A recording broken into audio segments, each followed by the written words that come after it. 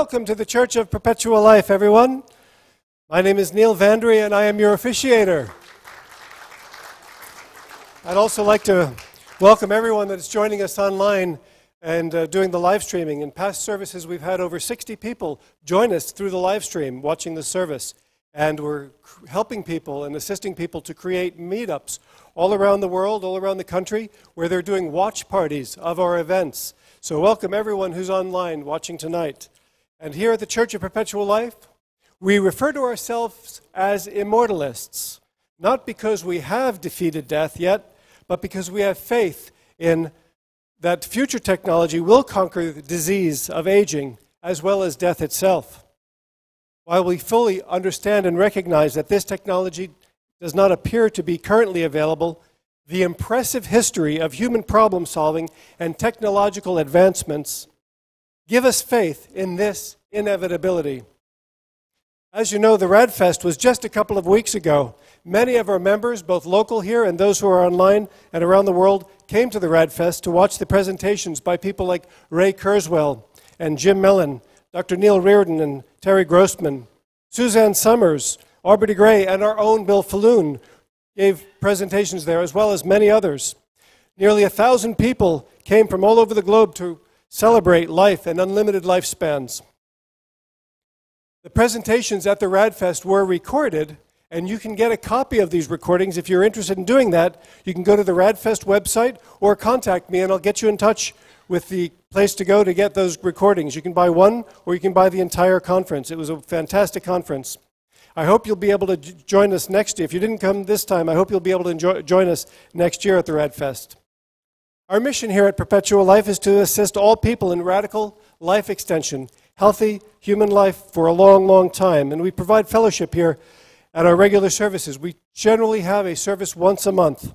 And we have guest speakers that teach scientific rationality along with the Creator's plan that humanity evolved to achieve markedly extended, healthy lifespans.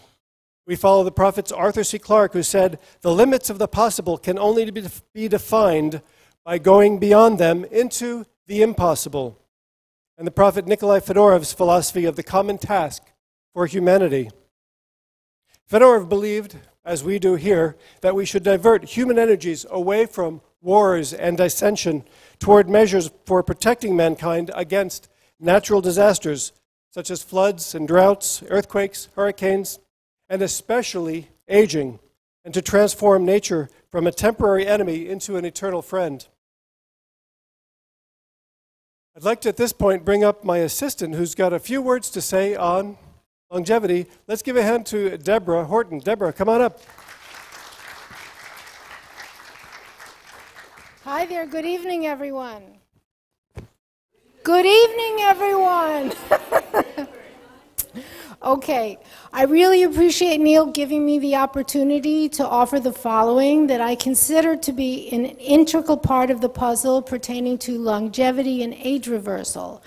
Although no doubt anything that the greatly respected Bill Faloon has to say on the subject is precious information, as his expertise is unlimited.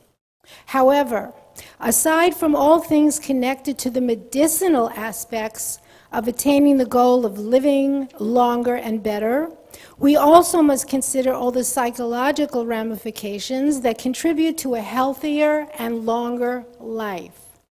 The implementation of techniques to balance our emotions is crucial to staying healthy and living longer. And one such technique is the ancient art of meditation.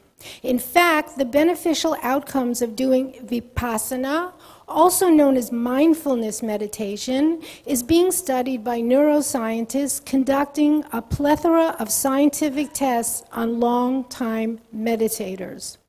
They have conclusively found that those individuals who have meditated 12,000 hours or more and counting reacted overall a lot calmer and more even-keeled to stressful stimuli than those who have never meditated. What's more, scientists are also at the beginning stages of discovering that through scientific research, that meditation over time has the ability to slow down the shortening process of those parts of our chromosomes that control aging known as telomeres, thereby affording us the control over how fast we allow ourselves to age.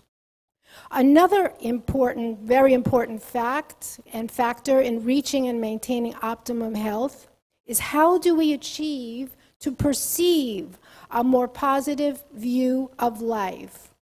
Your situational outlook is more important than you think when it comes to assisting your biological cells in slowing down the aging process. Moreover, if your intrinsic tendency is to perceive things in a negative fashion, then find any one of the countless holistic methods that can put you squarely on the road from being a pessimist to becoming an optimist. After all, your life depends on it. In summation, I'd like to quote a most befitting passage from the English poet William Blake's novel, The Marriage of Heaven and Hell. If the doors of perception were cleansed, everything would appear to man as it is, infinite. For man has closed himself up till he sees all things through narrow chunks of his cavern. Thank you.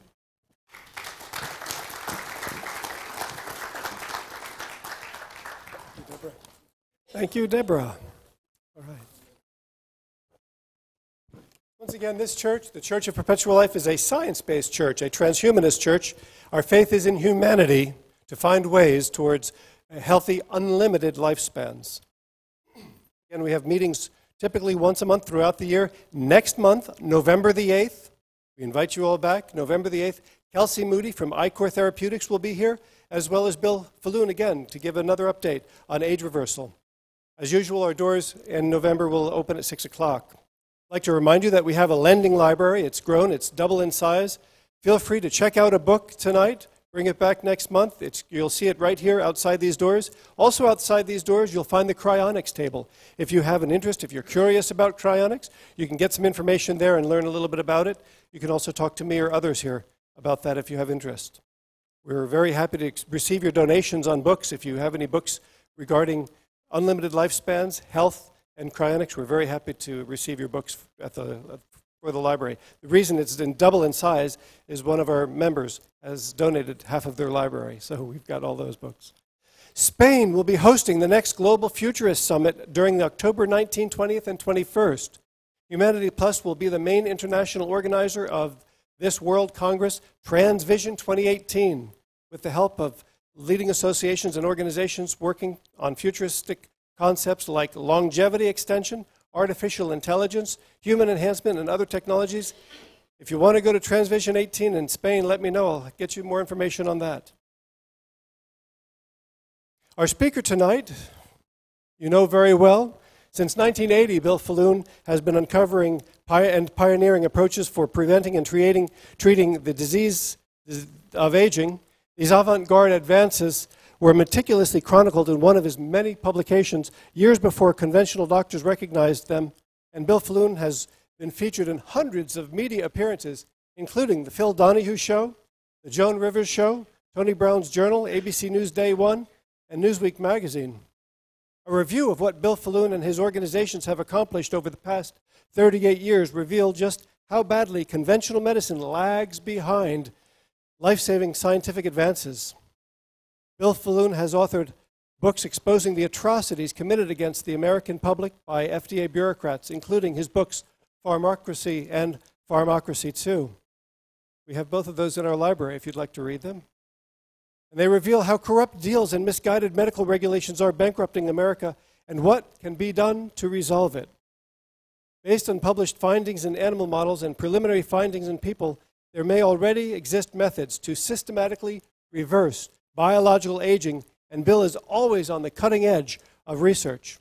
His companies have contributed millions of dollars worth towards age reversal research. Tonight, Mr. Faloon will be giving us an update on age reversal. Please help me welcome a man who has always been ahead of conventional medicine, our founder, Mr. Bill Faloon.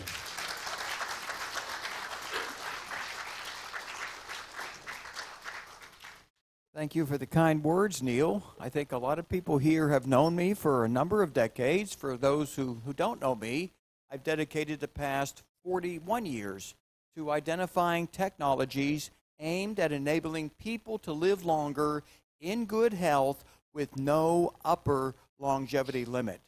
For the first time in my history, or the history of medical science for that matter, I'm able to cite a peer-reviewed study that was published earlier this year showing that Americans are slowing their rate of aging. And what we've been preaching for the last 40-plus years, that aging is something that's controllable, has now been validated in a very large epidemiological study. It's showing that Americans as a group are slowing down the clock of aging.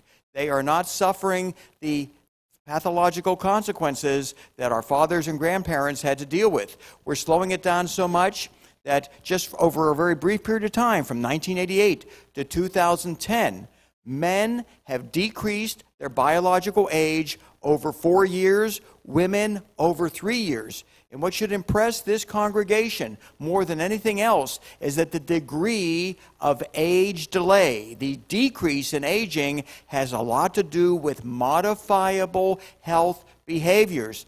And guess what? That's what virtually every one of you in this congregation is involved with every single day. You watch what you eat. You get some physical activity in. You're involved in some of the more aggressive approaches using the drug metformin. You're taking care of your health, and you're getting a big reward. You are decreasing your biological age. Bear in mind, this data reflects a sampling of the entire American population. It includes people who do not take care of themselves. But even these individuals are benefiting from technological advances. They're getting on medications that is decreasing their rate of aging due to type 2 diabetes, due to hyperlipidemia. They are doing a whole lot to benefit. And what they looked at in this study are blood tests that you all have done on a consistent basis. Lipids, glucose, C-reactive protein as it relates to inflammation, breathing capacity, bone marrow function, and these are the measurements that they used to validate that we, as an entire population,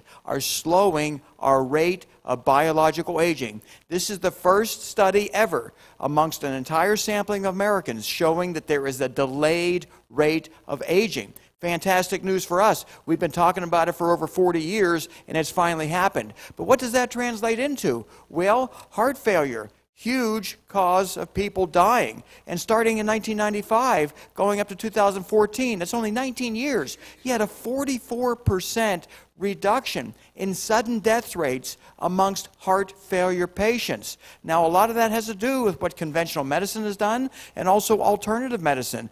The combination of the two has resulted in a large decrease in a leading cause of age-related death. Dementia. Everyone talks about in the media that there's nothing we can do about Alzheimer's, there's going to be an epidemic of it, and there's no way to slow it down or reverse it. They're all wrong about that, by the way. But the great news is there are 4 independent published studies that reveal that people who take care of themselves are not becoming demented the way that typical people are who abuse their bodies throughout their life. These 4 independent studies show that the prevalence of dementia is sharply decreasing. That doesn't mean there isn't more people with Alzheimer's, because there's more elderly people, but the actual prevalence of Alzheimer's and vascular dementia is plummeting dramatically. And it's plummeting because, well, we're taking better care of ourselves. And that includes guarding against heart attacks. When we reduce our risk of heart attack, we reduce our risk of ischemic stroke, and we reduce our risk of Alzheimer's disease. In other words, what we are doing to protect our cardiovascular systems is translating into marked reductions in dementia incidences. These are 4 independent studies that I showed you in that previous slide. 4 independent studies confirming that the prevalence of dementia is decreasing, and what we do has a lot to do with it. And these are some of the overlooked risk reductions for losing our mind. The dementia, it can be caused by people not replacing their hormones, by eating poorly. And people at this church, we're watching what we eat. We're taking care of ourselves in ways that we're protecting our neurons the way we are our cardiocytes. Now, I put this slide up about a year ago showing that a study done in the Journal of American Medical Association, published in 2017, showed that between 1980 and 2014, the #1 cause of death, heart attack, declined by 50%. That's a 34-year period of time. It's trivial when you look at how long mankind has been around, but over that 34-year period, a 50% decline in the #1 cause of degenerative illness and death. Well, some researchers at the University of Washington wanted to depict this on a map. And this is a 15-second video I'm going to play for you. This map shows baseline, 1980, lots of heart attacks, lots of strokes. #1 cause of people dropping dead. And the blue areas show parts of the country where there are reduced numbers of heart attacks and strokes, and the yellow and orange are showing areas of the country where there's more prevalent people dying, more prevalence of heart disease. So what I'm going to do is play this for you right now, and what you're going to see over a 34-year period is the entire country converting more to the blue and dark blue color. This represents a progressive decrease in death rates from heart attacks. This is really magnificent that over 34 years we've been able to accomplish this much with the most common killer of aged people. I'm going to show this one more time. Again, this is baseline. 1980, lots of heart attacks, lots of strokes. No one really thought that it was going to go away. And yet technology emerged. People started taking care of themselves, and over the 34-year period of time, the country slowly starts to turn blue. And you can see the whole country, even in areas where people don't take as good of care of themselves as they should, the heart attack death rate declined. Now the media, they're picking up on lots and lots of laboratory research where they're seeing the animals are reversing aging or living longer in response to interventions. Some incredible news released this year.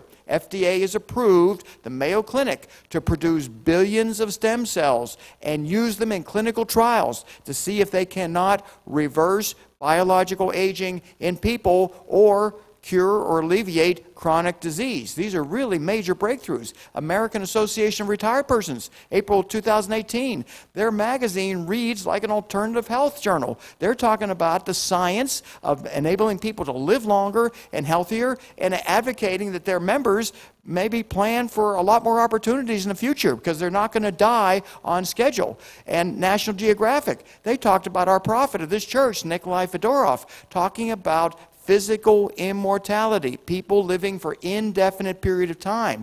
We've got the mainstream media picking up on what started in this church in 2013 and what started with my various groups back in the 1970s. That is advocating for the science to advance so that we all live long and outrageously healthy lives. Now, Popular Science did an investigative report. They were at this church. They interviewed me in many locations. They interviewed research scientists, and they did a fantastic article about the prospect of aging being a reversible condition. They interviewed scientists at Harvard, Mayo, Scripps. They went all over the country interviewing these scientists who all said, yeah, we're reversing aging in animals, and we think we'll start doing it in people soon. Now, the scientists didn't believe in immortality yet. They didn't believe quite that would happen, and that's okay. So they portrayed me as the forever man, and I was featured in the article more than anybody else, because when the scientists said my technology isn't going to enable people to live forever, I rebutted, well, it's going to enable us to get to an era when people will live very long, productive lives. And George Church, his research continues to indicate that if we can just live long enough, we may have a legitimate cure for biological aging that renders everything else we're doing perhaps obsolete. If we can edit our genes in such a way that we put them back into a youthful state, we could theoretically achieve biological immortality. George Church has that objective. He plans to start using his CRISPR-Cas9 gene editing technology on 12-year-old dogs. And if it works on dogs, he plans to be one of the first people to self-experiment with this CRISPR-Cas9 gene editing technology. He's getting a lot of favorable coverage by a lot of prestigious media sources. They think he may hold the key to people finding a way to eradicate biological aging. He's a Harvard professor. He's got a good source of funding, by the way. That's really good news. He's got money, he's got credentials, and he's got technology that may enable people to live for a long time. Now, you've probably read in a lot of different places that the billionaires in Silicon Valley are putting money into age reversal research. And this is an absolute fact. These young people who have made billions of dollars doing the impossible, they are putting big money into research. The problem is, it may not occur fast enough. They're younger than us. They don't have the sense of urgency that we do. The Google founders, well, they are determined to find a solution to make aging a manageable condition. They set up a company called Calico 5 years ago. Actually, around the same time this church was founded, the Google founders set up a research entity to try to uncover ways to slow down or reverse biological aging. Now, the breakthrough news is they've made a huge commitment with a big pharma company to develop anti-aging drugs. They're putting over $1 billion into this project to discover drugs to enable people to age better, or maybe not age at all. Now, the problem with Calico and Google is, well, their age is around 35, 38 years of age on average. They don't have the sense of urgency that I do or that most people in this room do. We need to accelerate these technologies faster, because I hate to say it, 9 years from now, some of us won't be here if we don't intervene into our aging process.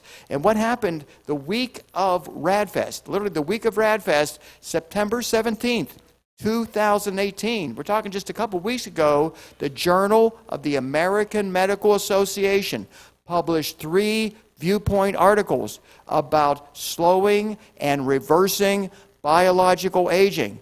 I didn't think this would happen for another 5 to 8 years. But they picked up on the science. The science is irrefutable, that when you give older animals certain medications, those animals have their rate of aging slowed. They have their risk of disease reduced, and in some cases, those old animals grow biologically younger. So JAMA published information, these viewpoint articles by leading scientists talking about people living a real long time. And this was the most pessimistic of those 3 articles, by the way. This is a Dr. Olshansky. He's a research scientist. He does believe that we're going to improve our health span. He's rather pessimistic about how long, though, that will make it. He's looking for people to live to be 90 to 100 in good health. And I'm looking for people to live 90 to 100 in good health and then go on to 200 or 300 after that. But nonetheless, he's talking about the fact that we should celebrate and recognize the achievement of life extension that has occurred from 1900 to today. Because it's truly been remarkable. In 1900, the average person lived to be 47 years of age. And half of that 47 years was spent typically in a state of chronic pain. Just imagine heartburn, esophageal reflux. Well, there were no antacids or proton pump inhibitors to temporarily take care of that. Injuries that were not able to be repaired. Infectious diseases. That 47 years you lived to, on average, in year 1900, they weren't all good years. And yet, we've been able to accelerate our lifespans by using technology to intervene. This was one of the more favorable articles. Talked about rapamycin and metformin combined, perhaps adding 20 more years to the healthy human lifespan. Now, this has never been published in the Journal of the American Medical Association. They are a conservative group. They wait for hardcore evidence to manifest before they usually publish an article. And yet, in the September 17th issue of JAMA, they're talking about people extending their lifespans by 20 years, utilizing technologies that you've heard about in this church. You heard about it the first talk I gave, about the need for us all to consider metformin. And we've also talked about rapamycin. And there's many other interventions I'm going to talk about during this talk. Now, this is what I presented at RAAD Fest as a stair-step approach to us, everyone in this room, reaching year 2030. That is when rather pessimistic projections are.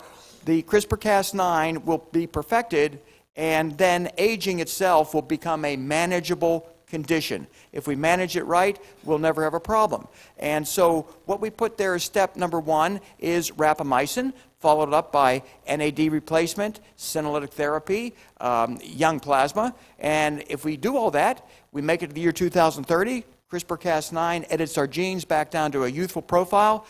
We're young forever, at least biologically. That's a fantastic, fantastic projection, and yet it's realistic. Now, we've altered that a little bit since RAAD Fest. We're thinking at this point that if you're on metformin, if you're intermittent fasting, if you're calorie restricting, if you're boosting your AMPK through different means, you may not need to start with the rapamycin. You might want to start with the NAD replenishment, which I'm going to talk about.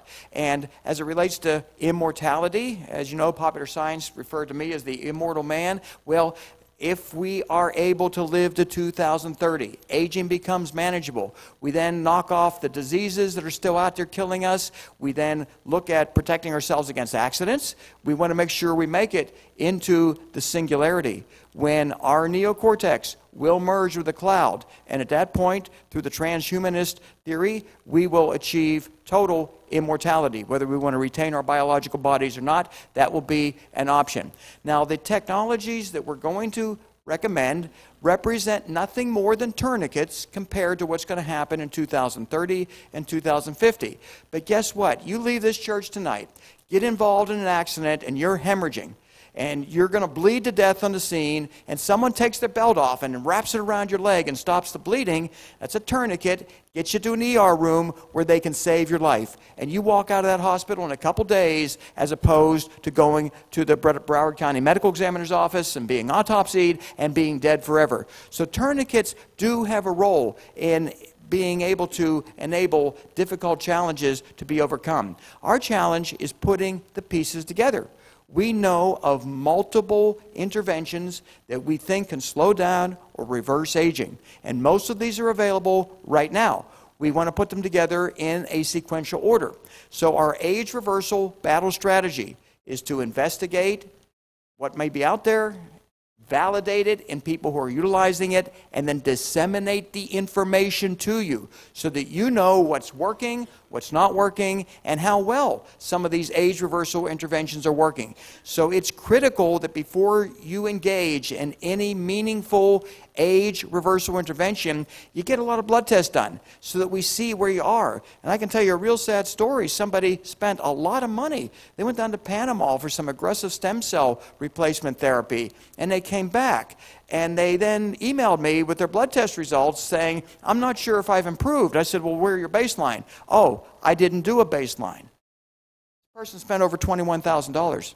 Does not know if he benefited or not because he didn't do a baseline blood test. So if you are going to engage in some of these aggressive interventions, you've got to get some at least basic blood tests done. We advocate a much more elaborate set so that we know as an individual, are you slowing or reversing your aging process, and then we can share that with the group. So an age management panel should consist of as many different tests as you can afford, frankly. This is what we're recommending for people who are undergoing NAD replacement and some of the other therapies that I'm going to talk about. You get as many blood tests done as you can as a baseline, and then once you're done with the different therapies, have that same test redone to see if it really worked. If we don't do this, we're going to be talking 10 or 20 years from now wondering what is effective and what is not. And some of the components of this blood test panel that we suggest involves thrombotic risk. Over the age of 50, an abnormal clot forming in an artery or a vein, leading cause of death. Thrombosis over age 50. So we want to see what your thrombotic risk factors are ahead of time. If you are at risk, we'll get those taken care of ahead of time. We hate to see people experiment with an age reversal intervention and then throw a stroke or a heart attack because they didn't have their thrombotic risk factors measured.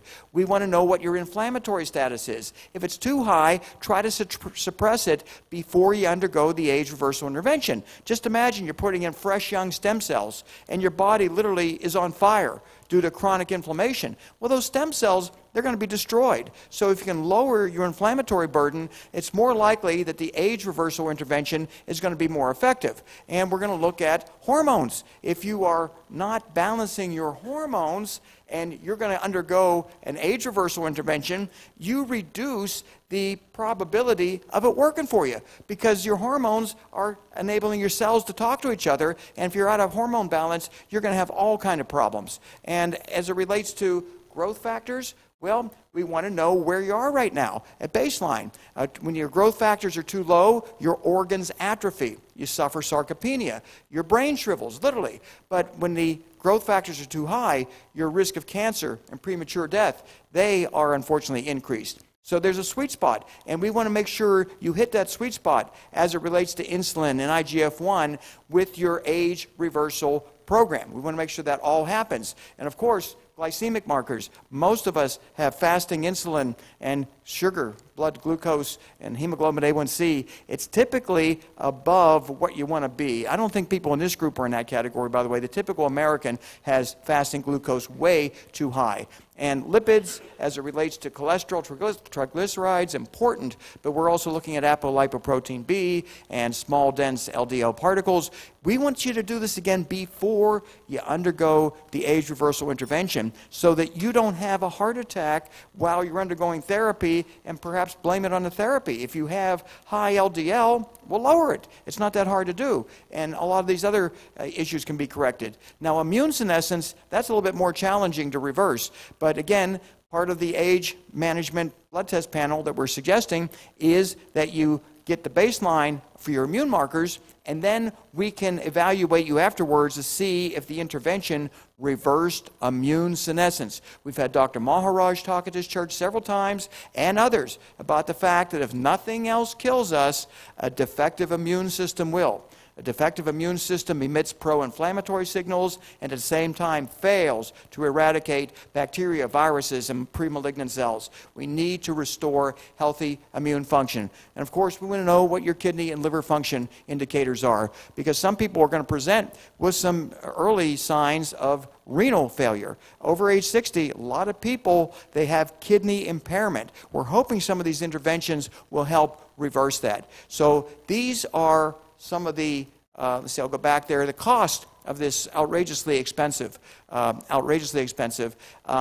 The group that we put together, we've been able to get the price down to $695. But what I tell everybody is, if you've got good health insurance and you're seeing a doctor, he may be able to prescribe all these tests. And then it might be nothing. You may be able to get these tests done at no charge whatsoever. So we did get the cost down, but we also want to encourage people to try to get it done through their doctor at maybe low or no cost. So again, tragedy of lost data. If you fail to do a baseline blood test and you undergo some aggressive age reversal interventions, wow, have we lost data forever. We'll never be able to recapture where you were in the beginning. We'll know where you were afterwards, but we won't know where you were in the beginning. And again, going back to JAMA, this deals with the process of age reversal known as senolytics. Senolytic therapy, they selectively remove senescent cells from your body. As we grow older, we have certain cells that we would wish would just die. They linger, they emit chronic inflammatory signals, they do all kinds of damage, including secreting protein-degrading enzymes that literally eat away at our healthy cells. We need to purge our body of these dysfunctional senescent cells that really circumvent the ability of the regenerative therapies to have their full effect. And to give you an example of what these senescent cells are like, just imagine you have an uncle that you were maybe not particularly close to, but he only had 2 weeks to live, and he begged, "Can you please not let me die in an institution? Will you please let me die at home around some family members?" So you think, okay, 2 weeks, we will put ourselves out. We'll bring that sick uncle in there. He's vomiting, he's moaning, he's emitting all kind of terrible odors, but we're going to put up with it for 2 weeks. That sick uncle stays in your living room for 2 weeks, and it goes for 4 weeks, 6 weeks, 8 weeks. Your life is turned upside down. You really just want that individual to do what he's supposed to do. Instead, he lingers. And that's what's happening in your body with these accumulated senescent cells. They're spewing out pro-inflammatory cytokines. They're emitting these protein-degrading enzymes. They are killing you, literally. So getting rid of them is essential. Now, this study was published 2015. They took 2 compounds, a prescription drug called dasatinib and a dietary supplement you can buy anywhere called quercetin, and they gave them to old animals. Those rodents had a systemic reversal of their aging process merely by removing these senescent cells. That's all they had to do to derive all of those benefits. It really shows you how deadly and toxic these senescent cells are in our body. We need to get them out of our body, and CNN has been recognizing it with some media reports that it's time to start taking this animal research and trying it out on people. And even the federal government putting money into senolytic research. They want to see what happens when older people have their senescent cells eliminated, how much health span can be restored. This could spare Medicare from insolvency. Now, the popular press is picking up on these senescent cells by referring to them as zombie cells. And it's a very accurate depiction, because just one senescent cell in a group of healthy cells in a tissue, by emitting these metalloproteinases, these are these protein-degrading enzymes, well, they're killing your healthy cells. They're like reaching out and biting the healthy cell and then spewing out inflammatory factors. You need to purge your body of these senescent cells if we are going to achieve our objective of living to 2030, when CRISPR-Cas9 will solve the whole problem for us. We don't have to worry about taking dasatinib and quercetin and all of the other interventions. But right now, we're dealing with tourniquets, and we've got some really good tourniquets available to us. And again, the media is picking up on the fact that we need to do something about the senescent cell burden that anyone over the age of 30 or 40 is carrying with them, and it is shortening their healthy lifespan. This is a pioneer with the trial on metformin, where he is hoping to be able to show that metformin really does delay aging and improve health spans. And he's also advocating, well, maybe before metformin, we need to get rid of these senescent cells, because whatever benefit metformin derives, the senescent cells get in the way. And it's not just dasatinib and quercetin. Peptides and a number of different compounds are being developed to purge our body of senescent cells. And when that happens, they're seeing old animals grow biologically younger, including improvements in their kidney function, which is a real good measure of aging, because unfortunately a lot of us suffer kidney failure before everything else goes. Now, Unity has raised some big money to study senolytic drugs. This is spectacular, but they're not even starting their clinical trial yet. It's months away, and then it needs to go through the clinical trial process, the FDA approval process. We don't have that kind of time to wait. So we're advocating that people engage in a senolytic protocol right now. Remove your senescent cells before they kill you. And a study come out in July, it emphasized more than anything else how deadly these senescent cells are. They looked at younger mice who had senescent cells transplanted in their bodies, and it resulted in accelerated degenerative aging. And those senescent cells planted into young healthy mice, they spread rapidly throughout their bodies. And this is happening to our bodies right now if we don't get these senescent cells out. And when they implanted senescent cells into older mice, wow, what a horrible effect. The mice suffered the same kind of physical decline, and they died sooner. Now, if we were talking 10 years ago or even 5 years ago, we'd be looking at this data saying, wow, we cannot do anything about the fact we harbor senescent cells. We're just going to have to live with them as long as we can and drop dead. Great news, great news. The same study where they transplanted senescent cells into old mice, they then gave them dasatinib and quercetin. And what they were able to find is spectacular results. These are both normally aged mice with lots of senescent cells and aged mice with more of them injected, but by the dasatinib and quercetin being administered, they were able to alleviate the physical dysfunction and improve post-treatment survival by 36%. Wow, 36% longevity enhancements by using senolytic therapies. Time magazine picked up on this right after the study was published. And they made it very clear that if there's just one senescent cell amongst a group of 7,000 to 15,000 healthy cells, that one senescent cell initiates physical decline. That's all it takes. This is how toxic these cells are and why we need to remove them from our body. And then the LA Times did a more extensive article and brought out interesting tidbits from the study. And that is, these old mice that were loaded with senescent cells normally, well, they were the human equivalent of 75 to 90 years of age. Hey, that's an age group that we can relate to. We're either at that age or getting close to it. And that means this therapy that works so well on mice could very well be applicable to people, 75 to 90-year-old people who remove their senescent cells.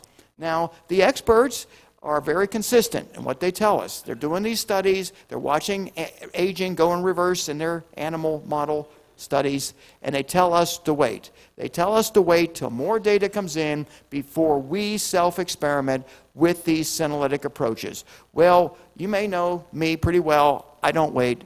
We move technology ahead, and we did a clinical trial on a group of people with severe bone-on-bone osteoarthritis.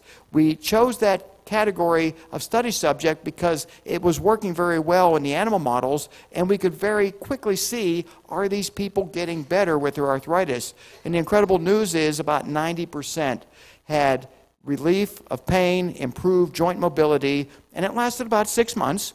And then there was some more senescent cell accumulation, and they want to repeat it.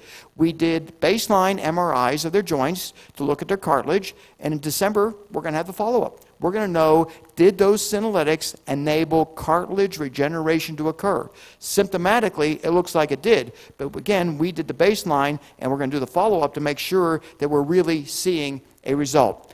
This is the second time in history I've shown this particular chart. The first time was at RAAD Fest a couple weeks ago.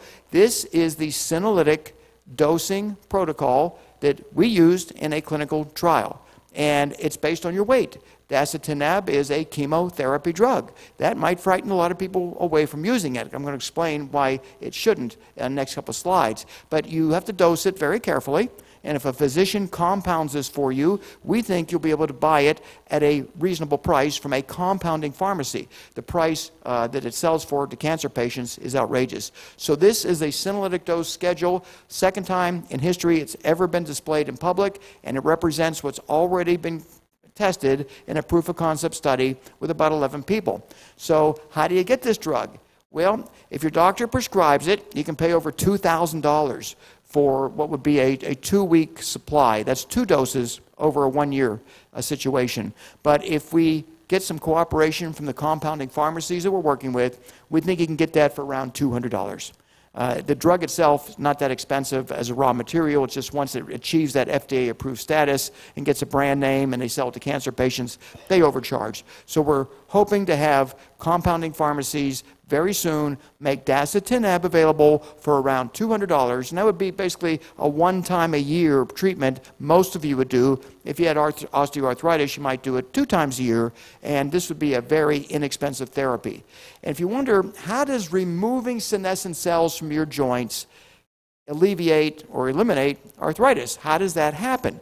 Well, think about this. You've got these senescent cells in your joints that are emitting pro-inflammatory factors, and possibly worse than that, secreting these protein-degrading enzymes. So your joint cartilage is being destroyed by the accumulated burden of senescent cells. So you take the dasatinib quercetin, you kill off the senescent cells, macrophages clear them out, and then the inflammation and the protein degradation, well, that abates. And then our chondrocytes can restore joint cartilage. And if you want to take it a step further, which is part of our protocol, by the way, of reversing aging systemically, you could add NAD therapy. Because we've seen in clinical trials that we've done on NAD infusion that osteoarthritis seems to mitigate. We're seeing that consistently occur. And the reason that it does that is whale sirtuin and 6 is necessary for the chondrocytes to replenish, and resveratrol and NAD, they boost sirtuin 6. The senescent cells are removed with quercetin and dasatinib, and all of a sudden you've got a horrific osteoarthritis problem that may dissipate or go away completely. We are advocating physician supervision. We're amalgamating a list of physicians who will prescribe these medications and oversee you so you can do it safely. NAD, we've talked a lot about that in this church. The data keeps getting stronger, that this is a way to slow down, if not reverse aging. Time magazine covered it earlier this year. A prestigious researcher talked about the fact that when it's given to older mice, they act younger, behave younger, and they live longer. This is spectacular. And what David Sinclair talked about is that NAD may be the closest intervention we've gotten to a fountain of youth, and if we don't have any NAD in our body, we die. It's that simple. And the problem is, as we grow older, our NAD levels decrease. Now, vascular aging, major problem. Study done at Harvard showed that resveratrol and NAD replenishment, wow, reversal of vascular aging, improved circulation throughout our body. This is major. American Heart Association, just a couple months ago, comes out with a report indicating that they want to see NAD therapy experimented on in people with congestive heart failure. This kills a lot of Americans. 8 million suffer from it. And when we got credentialed people like the American Heart Association, this is absolutely spectacular. They're looking to put money into using NAD to repair our broken DNA. And that's the primary mechanism by which NAD works, by the way. Every day, our cells sustain breaks to our DNA, and NAD comes in and repairs that. Well, as our NAD levels go down, there's nothing there to repair our DNA. We literally die of pathological aging or something else because of an NAD deficiency. Now, these findings here relate to the decline in NAD levels that occur with aging. This is a lot of research that's been funded over the last 2 years, and it shows between 20 and 40, you're in good shape. You have a nice high level of NAD, and then between 40 and 60, it declines. But what happens after 60 is really scary. It can drop down to virtually 1 to 8 nanograms per milliliter. And at that stage, you are set for virtually every degenerative disorder out there. And age is not the only factor. There's middle-aged people who we test their blood and we find they are very deficient in NAD because they have a chronic health problem or they consume too much ethanol. Physical, mental stress, that all pushes down your NAD levels. But these findings, by the way, some of them have been published recently, some of them have not yet been published. You're privileged to learn information that will be in a prestigious scientific journal soon. You're learning it right now. The fact is, if you're over the age of 40 to 50, you really need to restore your NAD. And this is how people are doing it. They're undergoing infusions of NAD and boosting it back up to what a young range was, and then they can keep going, keep the NAD high simply by using a dietary supplement called nicotinamide riboside. Now, some people think, well, why don't I just take a lot of the nicotinamide riboside capsules? It doesn't work for older people to get you to that youthful range. It will boost your levels, meaning it's good for you, but it's not going to get you from, let's say, 8 nanograms per microliter up to 40. It's just not going to do that. There's actually a reverse feedback mechanism that, unfortunately, if you take too much nicotinamide riboside, your NAD levels will go down. So our typical recommended dose is between 250 and 750 a day, and if that doesn't boost your NAD sufficiently, use an infusion or a patch that has to be prescribed by a doctor, and you have to go visit a doctor for this stuff. These are some of the inconveniences you may have to endure, but the benefits, wow, they're huge. Now, we know what happens when NAD levels plummet. We're talking about systemic aging and eventual premature death. This is what happens. But what I'm going to show you next are findings from a study. It's going to be published very soon, but this is pre-publication information of what happens when a group of older people, average age 79, in a poor state of health. These are typically metabolic syndrome patients, poor state of health. They underwent NAD infusions for about 6 to 7 consecutive days. And these were the type of benefits that they were able to see in the clinic that these people were able to benefit from by boosting their NAD using infusion therapy. And we think the patches might work as well, and perhaps by next church service, I will let you know if the patches work as well, because if they do, they're going to reduce your cost and make it a lot more convenient. The patches, of course, would enable NAD to absorb through your skin the way your topical hormones absorb through your skin and get into your bloodstream. But this data here is only the second time it's been shown in public. It will appear in a medical journal, and it may open the world's eyes to the fact that in addition to senolytics, you want to boost your NAD if you want to remain young and healthy. So this is a little bit outdated right now. We're not suggesting people get their blood levels tested necessarily. If you're over age 50, you probably need to do something to get those NAD levels up to where you need to be. And so we are suggesting that you undergo the infusion or patch therapy with a licensed doctor, of course, and then get on the nicotinamide riboside for 3 to 4 weeks, and then test your blood to see where you are, to see if your NAD levels are where they should to be. What I emphasized everywhere I talk is the fact that a lot of us don't recognize that we're running out of time. I put age 64 up there because that's what I'm going to be very soon.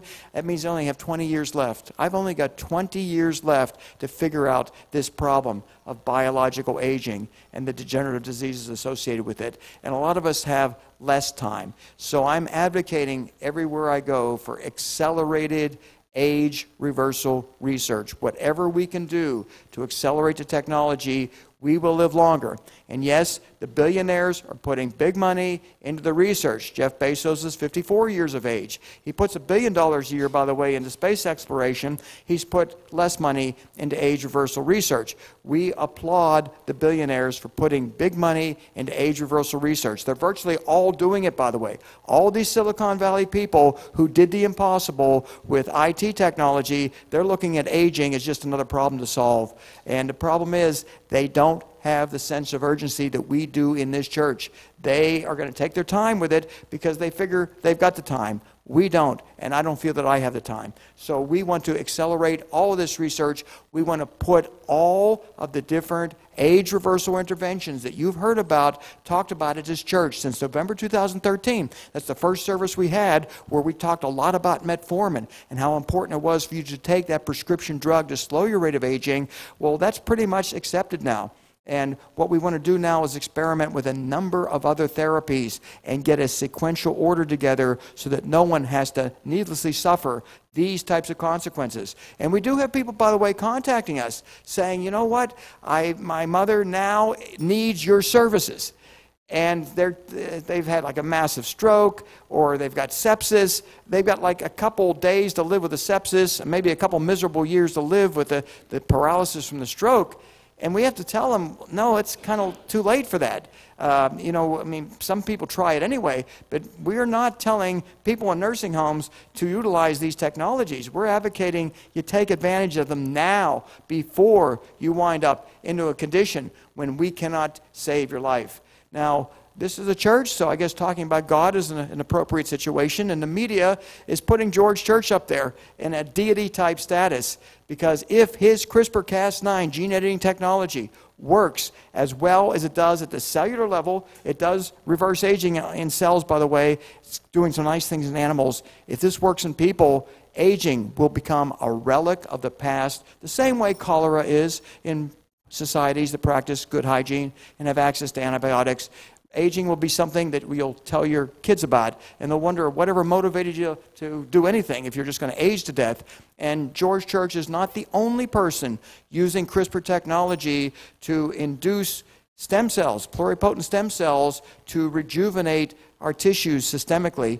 Most of you understand how stem cells work. I'll briefly describe it. They produce somatic cells, which are the functional cells in our body. If we can turn our old functional cells back into induced pluripotent stem cells, that may be another way to achieve an indefinitely extended biological healthy lifespan. And scientists around the world are engaged in it. There is no upper longevity limit as to how long people can live. This study was published in Nature last year. A group of people got together and said, is there a reason why people can't live forever? And they said, well, not really. There's nothing that stands in the way, just a matter of advancing the technology. And again, Popular Science did a very nice article about me, the church, and all these scientists who are trying to make us live longer. And they singled me out because I'm a little bit different. I'm trying to get us to live indefinitely, forever. And the technology is moving in our favor. We just need to put the pieces together, and people are going to live a lot longer, a lot healthier, and they may not die. So again, this stair-step approach, which I presented at RAAD Fest, we were suggesting rapamycin be initiated first, but it turned out that virtually everyone at RAAD Fest had been on either metformin or calorie restriction, intermittent fasting. They were doing something to boost their AMPK, which then lowers excess mTOR. Most people, not in this group by the way, but most people have too much mTOR, causes cancer, causes obesity, creates all kind of problems. So this stair-step approach is utilizing the age reversal interventions in a rational way to get us to that year 2000, and if we 2030, if we make it to 2030, that should enable us to reach the singularity when our neocortex merges with the cloud and we become immortal beings at our option, and I will take that option. I will say, yes, give me immortality.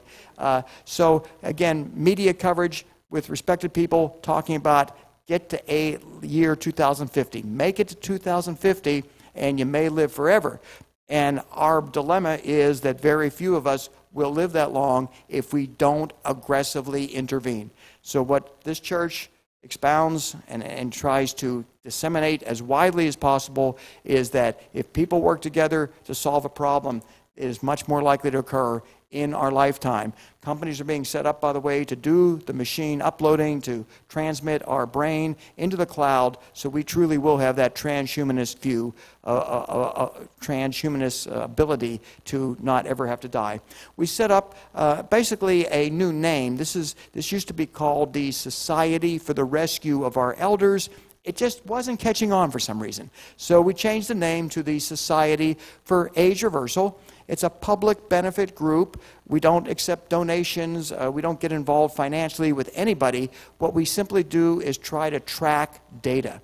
We encourage people to get their blood tested, send their blood tests to a new portal we'll soon have set up on our website, and then we know where you are baseline. And if you tell us you underwent NAD or senolytics or metformin, rapamycin, or young plasma, we'll be able to then see your follow-up results and then tabulate this in a way that we'll be able to gain real-world access to what people are doing to slow down and reverse their aging process. Again, we don't have any conflicts of interest because we don't take money, we don't invest in companies, and by that virtue, we're able to disseminate accurate, unbiased information. That is the website, Rescue Elders. It is being improved every single day, so if you log on to it and you don't find exactly what you want, log on to it in a week. You may find some very, very interesting information and opportunities. I set up a longevity fund to accelerate research, and we've only got $650,000 in the account right now. It's an escrow account, by the way. It's not spent until we have a project, a big project to fund, and I've got $225,000 of new commitments, which only brings us up to $875,000. That's not enough to do the major research that we want to undertake. I'm personally funding all of this research out of my own pocket, as are a few other philanthropists, but the big projects, we need big money. And within the next 3 to 4 weeks, if we don't get at least, well, several million or more dollars, we're going to refund all of the money in the Longevity Partnership Fund. This is a chart showing our history of trying to raise money. The Age Reversal Therapeutics Company, we were trying to raise $25 million back in 2016. Had we raised that money, we'd be much further ahead. We only raised $410,000. We refunded 100% of the money. And right now we've got the $650,000 in the account. It's in an escrow account. It cannot be spent. And if we don't raise $10 million, frankly, it's all going back to the people who invested in it. If we take money for a purpose, we use the money for that purpose. We don't use it for anything else. What has happened in the last 2 years is some philanthropic donors have stepped forward and said, you only need $100,000 and you can do a clinical trial. They just write the checks. And I'm doing the same thing. If I can fund something for less than $100,000, I'll pay for it myself. I mean, a way to live an extra 3 to 5 years, if not indefinitely, I'm not going to let that kind of money stand in the way. So we're looking for people who have the net worth to put in the big money so we can accelerate all this technology even further. And for those who just like to write checks to a charity, this is a brand new charity we set up.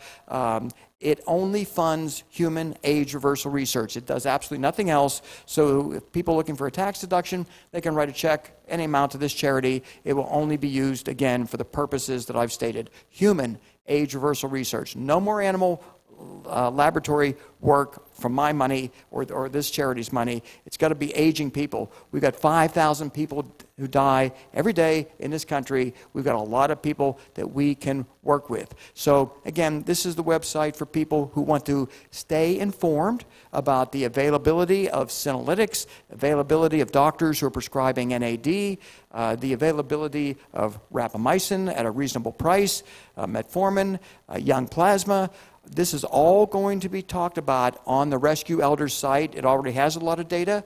But what we do is if you register and we have your email address, we will update you. We'll say, hey, there's a new doctor in your area who is doing NAD infusions, or hopefully being able to prescribe NAD patches. Will cost a lot less money and be less inconvenient. So that pretty much wraps up my talk, and I'll be happy to answer any questions from the crowd.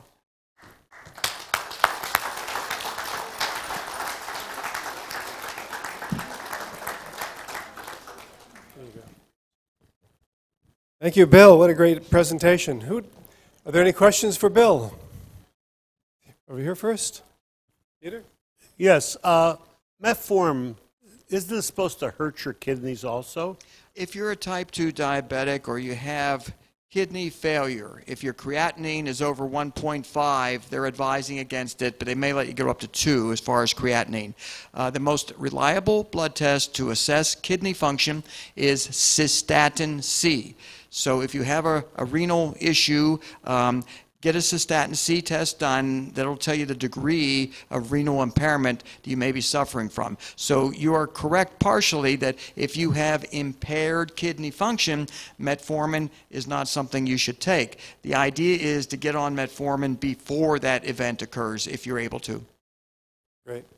Question back here, Doug? What do you think about GDF-11? We're fascinated by the prospect of GDF-11. Now, that's a protein present in young plasma, and as we grow older, it declines.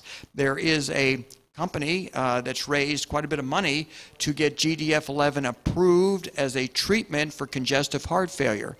And there is incredible data showing that people with heart failure, their GDF-11 levels are outrageously low. So there's strong data to indicate that GDF-11 could be a treatment for congestive heart failure and may be able to reverse aging systemically. An individual named Steve Perry up in New York, he's got a little private association of people who are using GDF-11. They're reporting spectacular results, including potential stem cell regeneration. So we like it a lot. But people who are undergoing the young plasma infusions are getting GDF-11 automatically. So it may be that the young plasma will take the place of the GDF-11.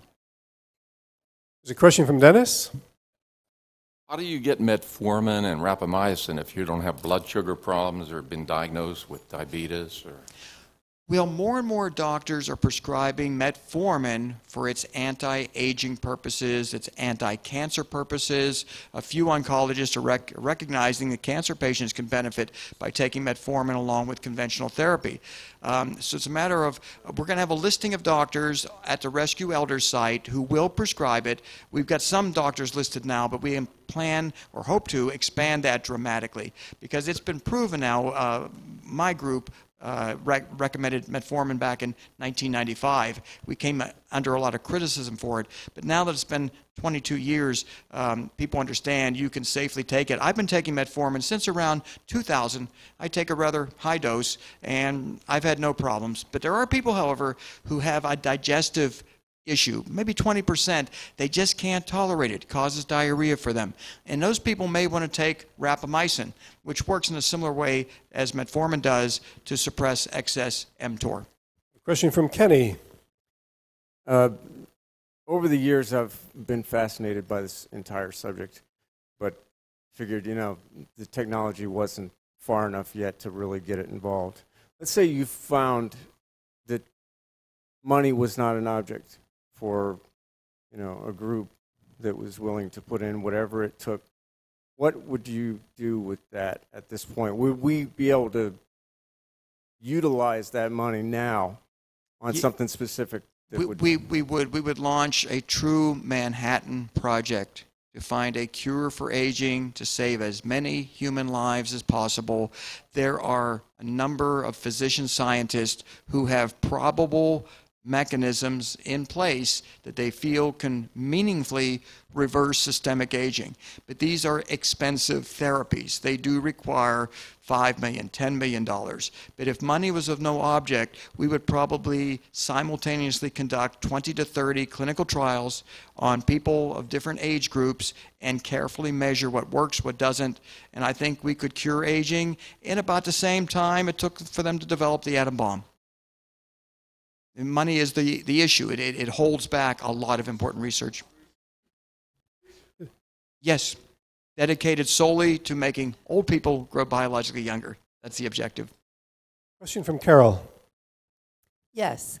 Could you explain how stem cell therapy works with osteoarthritis knees? I'm hearing more and more about that. There are certain doctors who are injecting right into the joint stem cells to regenerate the cartilage. And we have anecdotally heard of spectacular results. We've also anecdotally heard of results that just aren't working. I think a lot of it has to do with the individual practitioner as to how skilled he is, and we think that those senescent cells may be a factor as to why more people don't benefit from localized stem cell therapy into their joints. And if these doctors would start prescribing dasatinib and quercetin over a 2-week period, it's only 2 doses, by the way, a dose on a Sunday and then a dose on a Sunday the next week, just those 2 doses of dasatinib, quercetin, get rid of the senescent cells in the lining of the joints and enable those stem cells then to repopulate and regenerate the cartilage. And then you add NAD to that, then you further enhance the potential of the stem cells administered localized to survive in your joint. I'd like to think that you'd have that regeneration occur there too. A question from Jeff. Yes, how would you compare the NAD, the capsules that are now available, you know, the 100 and 250 milligram capsules, to the infusion of NAD through the intravenous? Okay, let me explain. They're starting probably around 2014, 2015, a company called Elysium, and they consist of a bunch of Harvard scientists. They started aggressively promoting the virtues of nicotinamide riboside. That's a precursor to NAD in your body. And they were able to show that if you take this capsule, you can boost your NAD levels 40 to 90%. Now that might sound impressive, and if you're, let's say, 40 to 50 years of age, that may be all you need. But I don't expect you to remember that chart I showed, but when older people's blood is tested for NAD, it can be between 1 and 8. So if you boost something, let's say 8 by 40% or even 90%, you still don't come close to that 40 number that you had when you were younger. So the capsules work in everybody. They boost NAD in everybody, but when you get over a certain age, you need NAD itself to be infused or absorbed into your body and then maintain those doses, those levels, with the precursor. A question from Linda. So you're talking about senescent cells and quercetin and the other... the dasatinib, yeah. I can't say it, whatever. The research was done on mice, rats, were they? And people. And people. Well, there's a group that funded a study on people with severe osteoarthritis, and no side effects. Well, I guess some people take something and they don't feel right that day. I've taken dasatinib and quercetin. I was expecting side effects. It was absolutely zero. But nonetheless, we've done it, proof of concept, clinical trial on people, and their osteoarthritis, for the most part, was alleviated. There may be a patch, she's asking? A patch for NAD. Yes. As far as the senolytics, you need the dasatinib and the quercetin. Quercetin sold in health food stores, dirt cheap. Dasatinib, prescription drug, that's something we're hoping some compounding pharmacies will make available soon, so you can go to your doctor, he weighs you, and he prescribes the precise dose of dasatinib that you need. Oh, the quercetin you take with the dasatinib, and just take that once a week, also about, it again, depends on your weight, but probably around 1,400 milligrams. Well, quercetin alone is not going to do the job that you want it to. It's going to get rid of some senescent cells, but to do what you're seeing, to achieve the benefits that you've seen in these animal studies and in the human study, you need the quercetin and the dasatinib. They have synergistic mechanisms, so you really need to do both. Yes, there are doctors who are very interested in working with our groups to initiate these age reversal therapies, and we just want to make sure that they're totally on board before we refer people to them.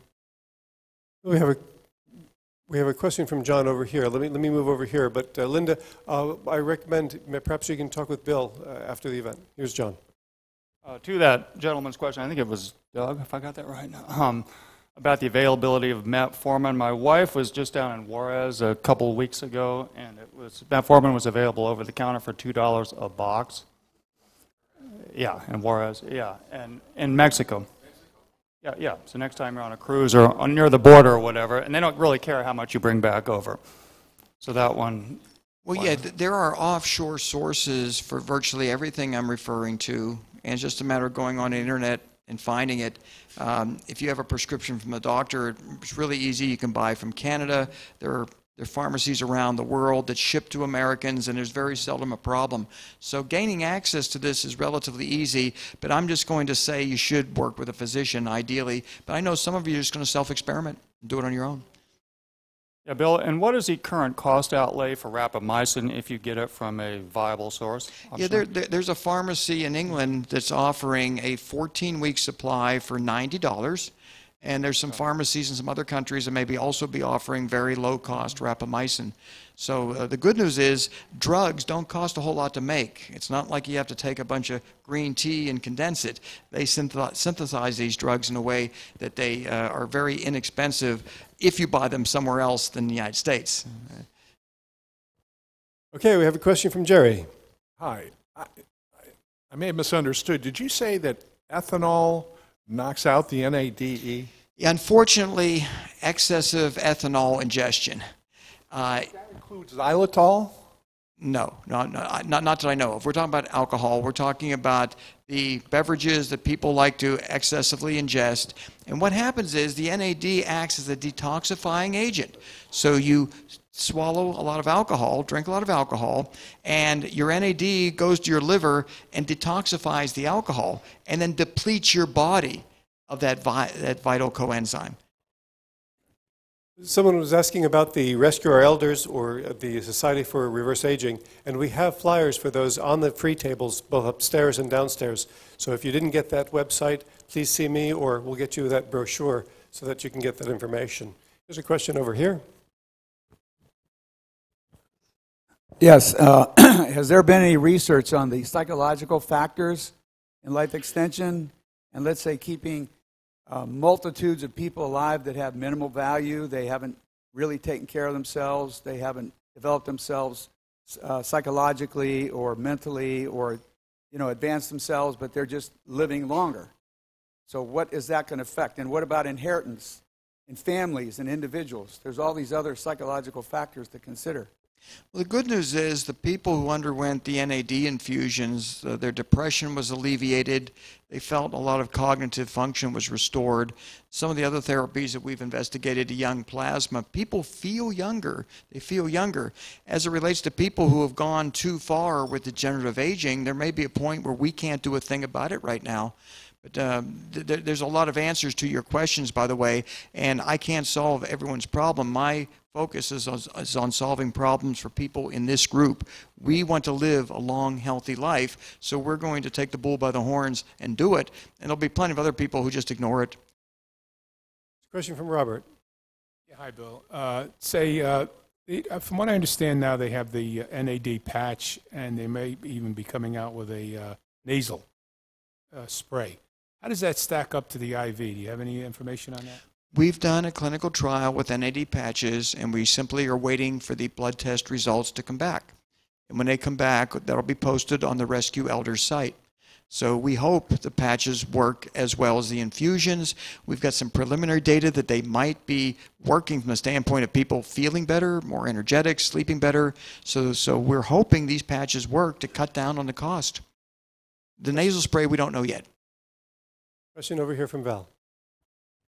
I understand that tinnitus is something that increases and increases as we get older.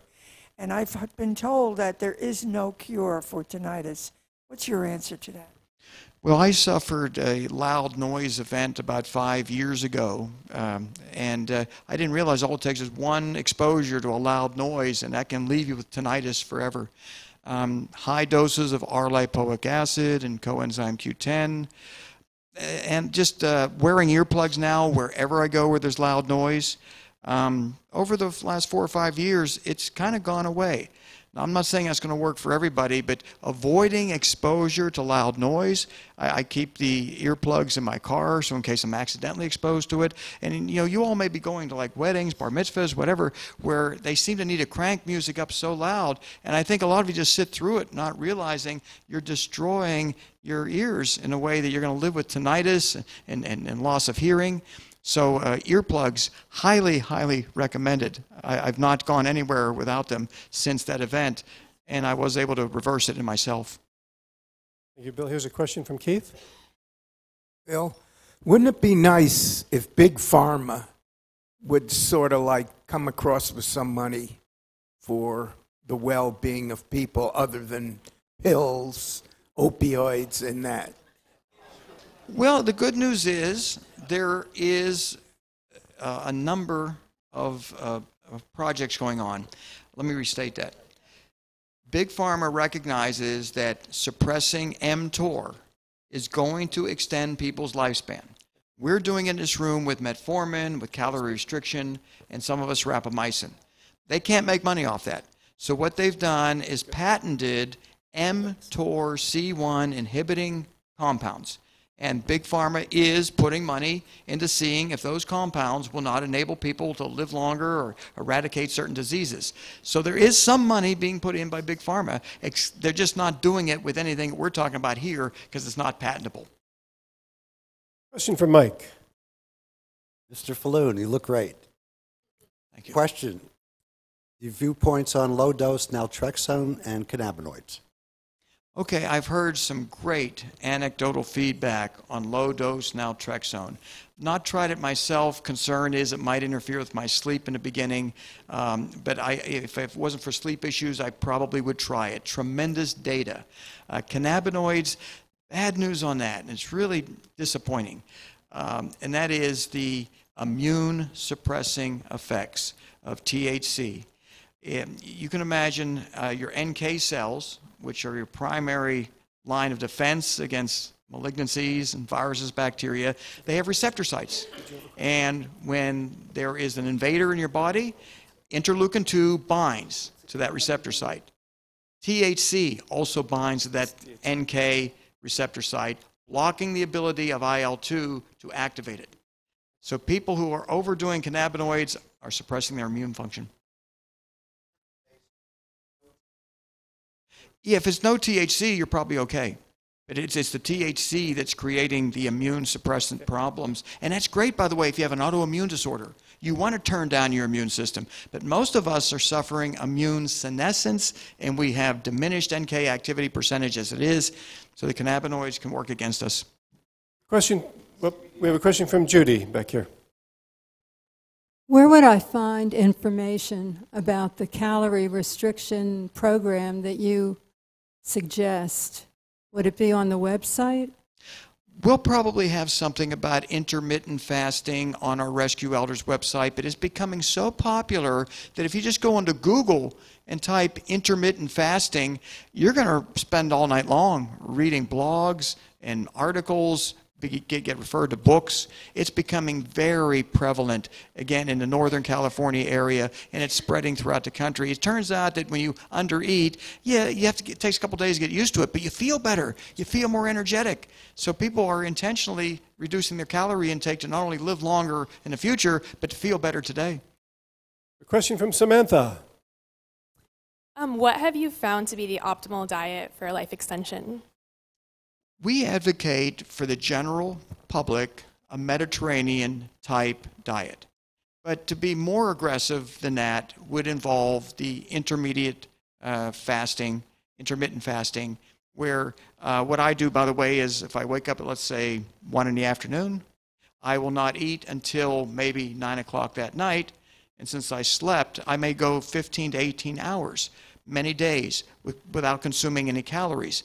This boosts AMPK, it suppresses mTOR, and it improves bone marrow function. It allows our body essentially to recuperate. What people are doing today is they're eating breakfast, lunch, dinner, snacks, and then more snacks before they go to bed. Their body never gets a chance to regenerate itself. All it's doing is metabolizing excess calories. So the less you eat, or if you can just break it up to give your body a break. Some people are fasting 1 or 2 days a week. Other people, again, are just doing it like I am. I'm fasting 15 to more 18 hours a day in some cases. And I feel great. I don't miss anything. I have a question back here, Bill. How many milligrams of metformin should you take if you're non-diabetic? What's the recommended dose? Well, it depends on how much your GI tract can tolerate. Minimum dose to get a significant benefit should be about 500 milligrams twice a day. That's kind of a minimum dose. I had a talk with a brilliant physician who's doing a lot of these clinical trials, and he was suggesting something that many people would be challenged to comply with, but he was suggesting taking 250 to 500 milligrams of metformin maybe 4 to 5 times a day to make sure it's in your body all the time. That's what he was suggesting, and we'll have to do a study on it. But I'm personally taking between 875 milligrams and 2,700 milligrams, depending on how much I eat. If I undereat, which I do most days, I don't take as much metformin. I think I heard Ray Kurzweil say at the RAAD Fest that he was taking every 4 hours 500 milligrams. And he might be doing that. He is a type 2 diabetic, and he also is taking metformin to reduce his risk of cancer and slow his rate of aging. But to keep the metformin levels high in your body, they do sell an extend-release metformin. It costs a lot more money, but that's another way of doing it. But to maintain higher metformin blood levels is probably going to do you a lot of good. It just depends on how many times a day can you remember to take the pill. I have a question here from Kathy. Yes, since you're talking about calorie intake and intermittent fasting, my mind goes to how do you feel about animal products versus plant-based foods? Do you have any thoughts about that? If you can avoid animal products, you're doing yourself a huge favor. People who live on plant-based diets, they live about 7 years longer, and their risk of cancer and vascular disease is reduced. So more and more people are getting away, especially from the red meats, and trying to add vegetables and reduce the protein. And you're just going to do better. I mean, that's been validated for many, many decades. Question from Lawrence. You said that you fast between 15 to 18 hours a day. Most days, not every day. How do you break your fast? What do you eat to break your fast? Something very minimal. I may only eat 700 or 800 calories. I may have some steamed tofu brought in with the Chinese vegetables, a salad, something like that. I don't feel a need to stuff a lot of calories into me just because I fasted for 15 to 18 hours. I'm not that hungry, but I realize, hey, it's getting late, I better eat something. So, I mean, you can't overdo this, you understand. And I do caution people who take a lot of metformin and then they do aggressive calorie restriction, they may be overdoing it. So I try to achieve some balance. Question from John. Make it quick, Bill. I also intermittently fast to the tune of about 15 to 18 a day, and I take metformin. Do you take metformin during the fasting period, or do you wait until you eat towards the end of the day, like I've been? I don't know if I want to take it on an empty stomach as to upset my stomach, or if it'd be contraindicated. Now, for me personally, I can take 875 milligrams of metformin on an empty stomach, and I don't have any problems. Other people would have massive diarrhea. So it really depends on how your body deals with it. But the metformin really helps curb my appetite. It's one of the side benefits of metformin. A lot of people don't realize that if you get on this, for the most part, you're just not as hungry. So I can easily take metformin, drink some black coffee, and I'm fine. I don't even think about it. I literally have to say, it's getting late, I better eat something. So I think you could do both. Take a metformin in the morning, and then when you have your first meal, take another one. We have a couple more questions left. Here's one from Jerry. If you're taking a lot of supplements, which I do, sometimes I worry about interaction between supplements. It might knock out my kidneys or my liver or something like that. Is that something I should be concerned about with supplements? Not that we know of. We've been doing this for 40 plus years, have a lot of people who've been taking a lot of supplements. We haven't seen any type of epidemic of chronic kidney failure. The amount of supplements you're taking, it seems large, but if you're cutting down on your protein intake, especially if you're avoiding red meat, etc., you're sparing your kidneys a lot of work. So even though your kidneys, are going to process the metformin and the supplements, if you're eating healthy, you really should not worry about that. Okay, Suji. Hi, Bill. Everybody. I don't feel bad now. I wake up and I don't eat until I'm hungry. And some days I forget to eat altogether. It's like without a plan. And I think that it's just my higher intelligence just kind of knowing how to spread it out, I guess. But I want to ask about the B vitamins and the nerves, the nerve sheaths, the nerve conductivity, and nerve pain. Well, if you're going to maintain healthy neurological function, you need certain nutrients. And if you're going to aggressively calorie restrict, I suppose supplementation becomes that more important. And further to the question about avoiding red meat, there are some healthy nutrients in red meat, vitamin B12. So if you're a strict vegetarian or vegan, you really should take a B12 supplement. And red meat also contains carnosine. That's a dipeptide, very good for you. Red meat is one of the few sources you're going to get it. So if you cut out red meat, take 500 milligrams or 1,000 milligrams a day of carnosine and not let that nutrient be totally deficient. We think we've identified some reasons why vegetarians don't live more longer than people who eat meat, and that is that sometimes they're deficient. Yeah, carnosine, C-A-R-N-O-S-I-N-E, carnosine.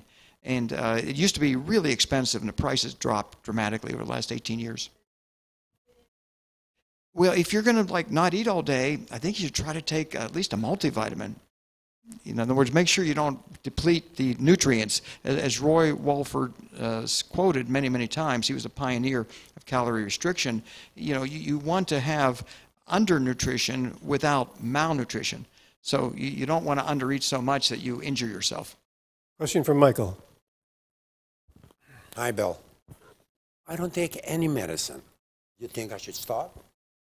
Depends on what your blood test results reveal. It really, I have no idea looking at you if you need any medication or a lot of medication. You get a comprehensive blood test. Doctors, if they prescribe it for you,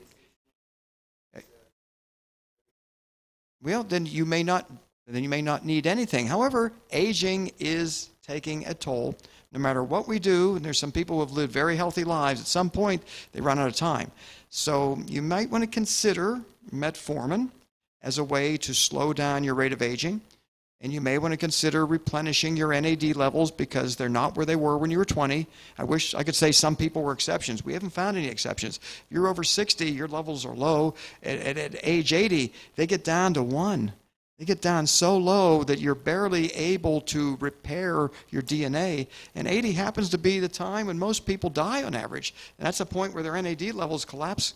So metformin and NAD, something to consider. Of course, the senescent cell removal. We really only have time for a couple more questions. Here's one from Judith. Hi, I'm very interested, since you mentioned metformin, because my doctor has me on 500 milligrams of metformin 4 times, 4 tabs, 2 in the morning, 2 at night. I don't find any side effects, but being diabetic, I am concerned that I go too long without eating, and that I'm afraid that that's going to lower my blood sugar, so I have to make sure that I'm eating enough. So I don't.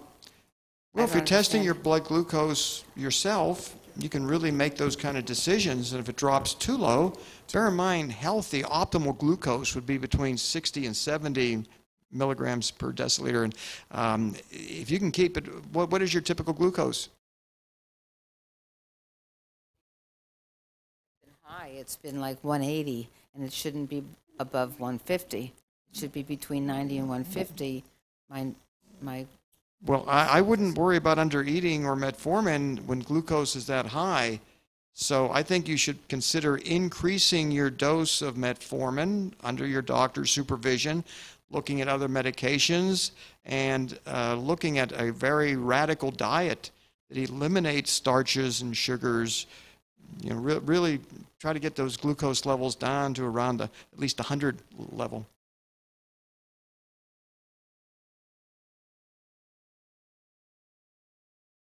Good. Question from Dave. Bill, thank you. Terrific program.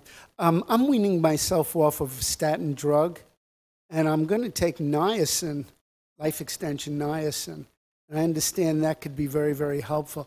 I have had a heart attack 9 years ago. I passed the stress test very easily, and I'm 70. Am I doing the right thing? You know, niacin was very popular in the early 1980s because it not only lowers LDL, it boosts HDL. And we had hoped that would be a good alternative to statins.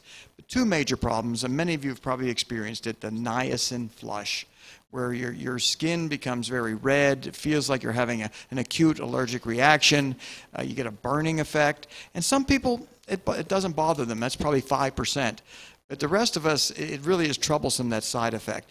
But also some studies, unfortunately, did not reveal the heart attack risk reduction expectation that people taking high-dose niacin were supposed to have. Their HDL went up, their LDL went down, but they were still having too many heart attacks. So I would recommend you stay on the statin and not go on the niacin at this point. A lot of people hate when I recommend statins, but if you do a statin every other day, you can get the identical protective benefit and avoid most of the side effects. So consider every other day statin use. A question from Don. Two quick questions, Bill. You talk about fasting. Like, how often should you fast? Like every month? And the other question is, nutritionists say that you should eat small meals, like 4 to 6 small meals a day. I just want to see what you say about that. Yeah, it used to be thought that 4 to 6 small meals a day would spare your body the stress of having to metabolize all that food. But the newer way of thinking is you can do 2-day-a-week fasting, and it doesn't have to be 100% fasting. Some people are consuming 500 to 700 calories during those 2 days of so-called fasting. That enables them to get through it a little bit easier. So the 2 days a week is becoming very popular, but even more easy to comply with as far as I and a lot of other people are concerned is if you can just get 12 hours of the day, ideally a little bit more, maybe 15, where you are not eating, that cleanses your body of a lot of toxins and it reduces a lot of the burden. So well, you know, some recent studies are showing it's not what people thought it was. The problem is people were eating all day long and eating at night. So if you fast all day long, you can eat at night. And but again, if you overdo anything, it's bad. But newer data again is showing people can eat really a lot of calories after they break that 15-hour fast and derive tremendous benefit. Question from Andrew. What are some quick ways, if you want your pet, your dog, to live a couple extra years, what would you do cheaply or first things you would do? Well, I would do everything that we've talked about, but something that could work out really interestingly would be the rapamycin. I've shown a CNN video clip at this church several times of, and this was made in 2016, where a woman had an old dog and she put it on rapamycin and it grew young. I mean, it was running around the yard like a puppy. And that ignited a project in San Francisco called the Young Dog Project. And they gave rapamycin to a group of old dogs, and they had significant improvements in their cardiac function. And dogs often die of heart failure. And there's that study now has been expanded via the Young Dog Project. So if you want to keep your dog around and experiment with your dog before yourself maybe, rapamycin, based on the dog's weight, people who weigh, let's say, an average of 150 pounds are taking about 5 milligrams a week of rapamycin. So look at your dog's weight. If it's 75 pounds, maybe give it 2.5 milligrams a week of rapamycin. And if it tolerates it, maybe bump the dose up. And let us know how it works. Question from Jerry. Yes, my son is a physiatrist, and he's done a real good bunch of research, and he finds life extension is great because it always has what it says in every one of its supplements. I know I'm giving you a good deal on that. Also, I think I got those special earplugs that at one time you guys were selling, the Herons, which block out decibels above conversation levels. We use that in karaoke's. We can hear our people at our table. It blocks out the higher decibels that are destructive. The question on enzymatic garlic, and my son did some studies and said the research has shown that it's as good as statins, low-dose statins. I was on low-dose statins, and I got the muscular problems with it and almost had a paralyzed arm from it. And I went on enzymatic garlic, and I found, and he's found, that not only lowers your cholesterol and your triglycerides and raises your HDL, but it lowers your systolic blood pressure on the average of 8 millimeters and 3 for the diastolic. Yeah, everything and it's worked for me. It's kept my cholesterol real good. Everything you said is correct, but let me qualify that. It's very important to qualify. The amount of blood pressure lowering and cholesterol lowering that can be accomplished with garlic is often insufficient for most people. I say most people, let's say your LDL is 160. Well, the garlic might drop it down to 140. It needs to be way below 100. That's the issue. And with blood pressure, too, a lot of people, their systolic blood pressure is 160, so the garlic drops it down to 150. It needs to be below 120. So the garlic absolutely works, but for most people, they need more than the garlic. So we do advocate for a blood pressure medication called telmisartan. And if your LDL is persistently high, the every other day use of a statin drug can sometimes, or maybe even doing it twice a week, could move you down into a good range. It sounds like you've had a great benefit with garlic. Some studies have come out showing that garlic can reverse atherosclerosis, and it's doing it by mechanisms different than blood pressure reduction and cholesterol reduction. So we know there's huge benefits to aged garlic extract, the Kyolic aged garlic extract, validated in one study after another to reverse atherosclerosis. Really good for you to take. But again, if your cholesterol and blood pressure is real high, it's not going to lower it enough. And those earplugs you talked about, to get them, typically you go to a music store.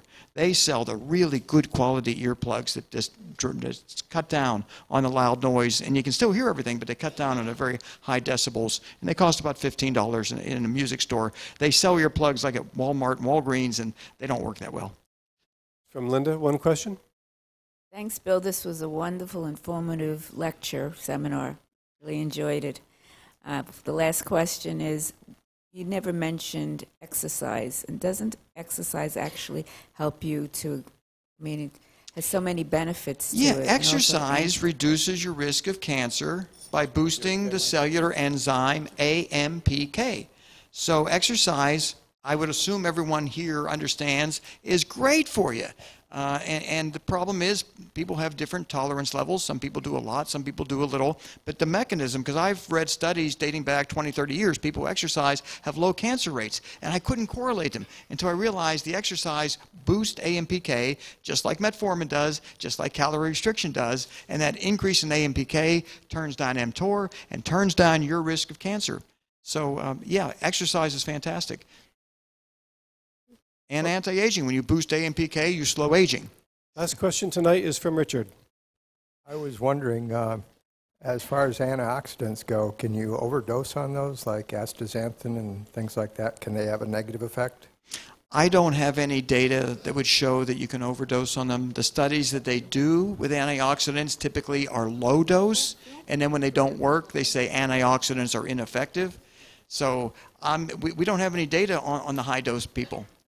We do know that low dose antioxidants are not sufficient to improve healthy longevity. Okay, ladies and gentlemen, Mr. Bill Faloon.